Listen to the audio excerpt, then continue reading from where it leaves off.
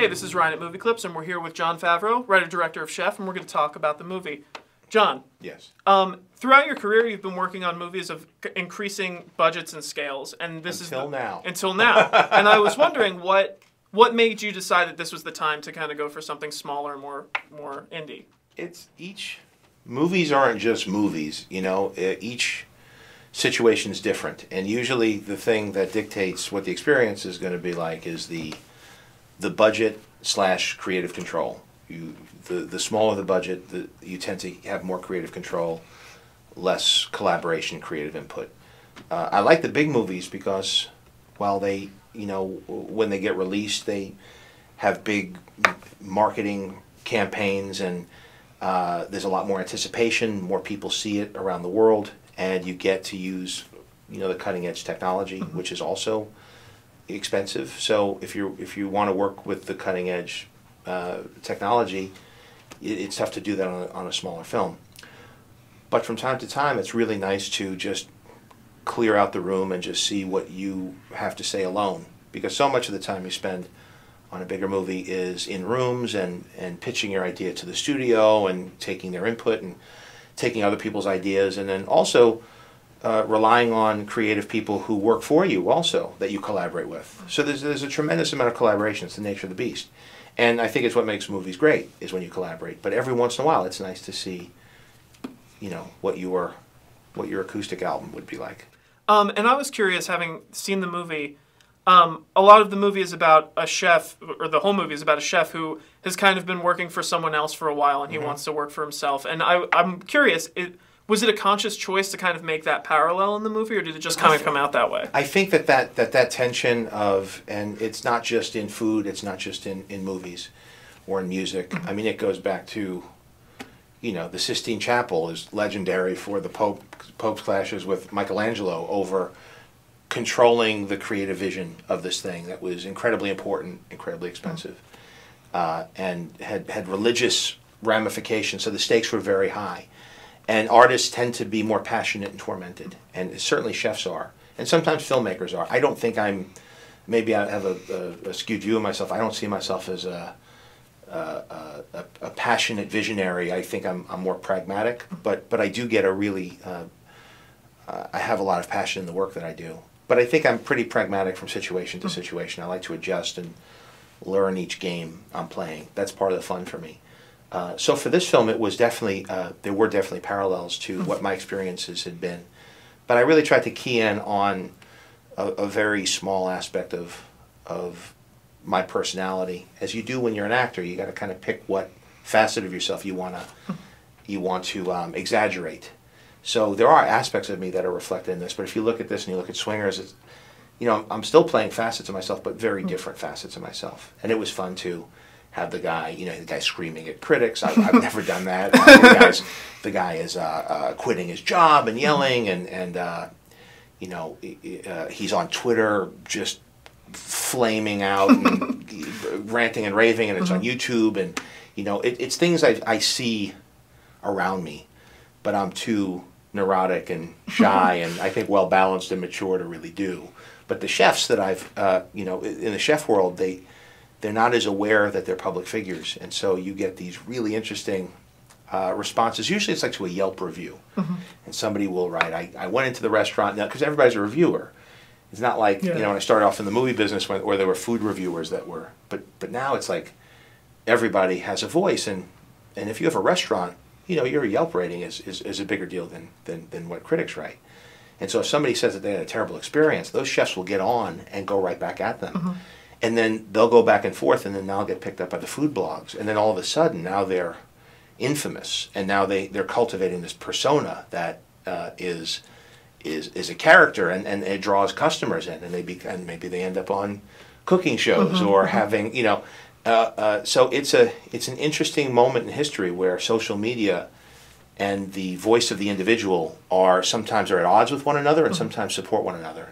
And the food truck movement that this is about was a real only really came about because of social media and Twitter. Otherwise, food trucks, nobody would know where they are. But you could have hundreds of people lined up because they're following these chefs or these trucks. So I thought it was a really timely story, and it was informed by the creative process, which is something that's really interesting and pertinent to me. Yeah. I saw an interview with you probably about a year and a half ago where you said that you were interested in going back to play in the writer, director, star kind of sandbox. And I'm curious, was this the film you had in mind when you were saying that? Did you know that you were heading in that direction, or you just had a feeling? I wanted to do something about food. I didn't know it would be me. I didn't know it would be this. I've been developing a lot of different things, and I've been like, what if the guy's a cook? What if it's a restaurant? TV projects, movie projects. Because I wanted to, you have to, if you're going to write, or especially if you're going to direct, you've got to have a subject matter that you want to obsess about if you're going to work for a year, 2 years on this thing. So food was there.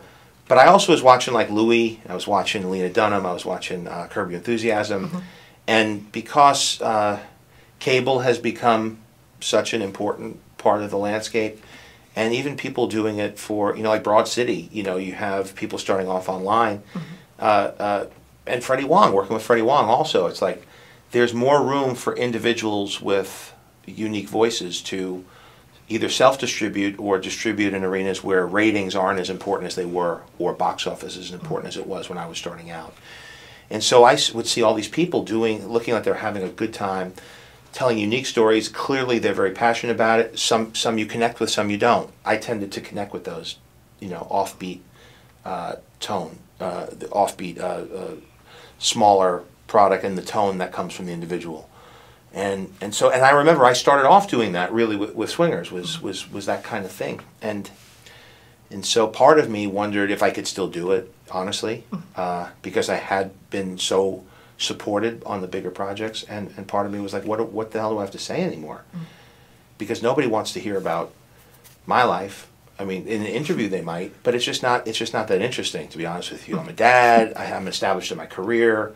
My life gets more and more boring every year, which I think is a victory, and it's not pertinent. But then finding the angle of this character who didn't make all the good choices that I did, and if I had put everything in my career 10, 20 years ago and not focused on balancing my life or prioritizing things the way that I did in my real life, I start to think, where would you end up if you ignored everything except your career? And I find that, a lot of people in the movie business do that. And a lot of people travel a lot and away from their homes. And then they find themselves 10 years down the road unhappy. And then they look around and they say, how did I get here? What? I was so happy at a certain point. I was following my dreams. So it seemed like a nice parable for somebody who's deep into their 40s, as opposed to somebody who was, I'm about to turn 50, and I was about to turn 30 back in Swingers, and so it was an interesting snapshot. And you learn about yourself when you make these things. It gives you a little window into your subconscious, and it's been a tremendous amount of fun and really rewarding. So whatever made me do it, I'm glad I just decided to put everything else on hold and do this for a while. And when you went back into the kind of smaller indie creatively free space, like you said, because there's lower budgets, you have more creative freedom, did you find that you slipped right back into that and felt comfortable immediately? No problem. It was great. Because it was what I started off doing, and I wasn't directing. I was directing, but it was more like I was playing with the other actors, and I wasn't directing a lead. I just went in there and I kind of knew what the choices were, and since I wrote the script, I didn't really have to. The directing happened while I was writing, so everything kind of just segued into the next thing.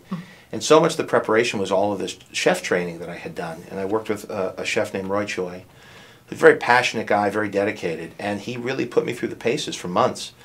First going to culinary school, then prepping in his kitchens, then working the line during dinner service, and really being part of that world. And for somebody who's so stuck in my life, to be able to have a completely different experience, and at a point in my life when it was really exciting to learn, which is what happens as you get older. You just become very curious, and I had read so much about cooking and done so much research for this, and read memoirs and watched cooking shows to finally be in a kitchen with a great chef and be taught, and then learn that I'm good at it, and it's a skill that I can now I use at home and carry forward.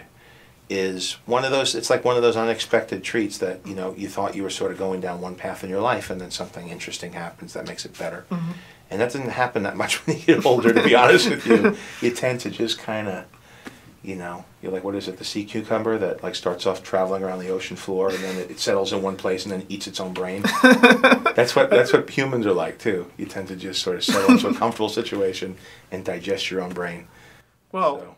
John, thank you for doing great? this and for ending. Thank you for ending on beautiful imagery as always. But thank you so much, and congratulations on the movie. It's so great. Everybody, go see Chef. It's wonderful, and again, John is wonderful in it, and the writing and directing is top notch. So thank you. Thank you for being here. Great. Comment below. Thank you for watching.